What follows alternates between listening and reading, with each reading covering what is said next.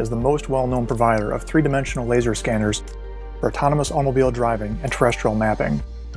And autonomous vehicles rely on 3D maps created by Velodyne mapping customers.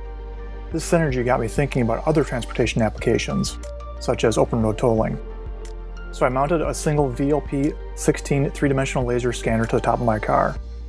Its 360-degree horizontal field of view, 30-degree vertical field of view provides 300,000 timestamped data points per second.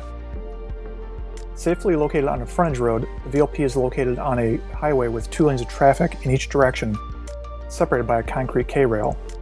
This is not the optimal mounting position, but the purpose of this video is to determine the feasibility of the idea. A cell phone camera was mounted below the VLP-16 to visually compare the results. To match the VLP's scan lines with the visual image from the cell phone camera, stationary objects are recognized. In this short example, a school bus, a dark-colored car, and a tractor-trailer pass in front of the VLP-16 and camera in less than 2 seconds. Each is recognizable in the VPL scan lines. Noisy data points in the upper right-hand corner are individual beams dazzled by the sun.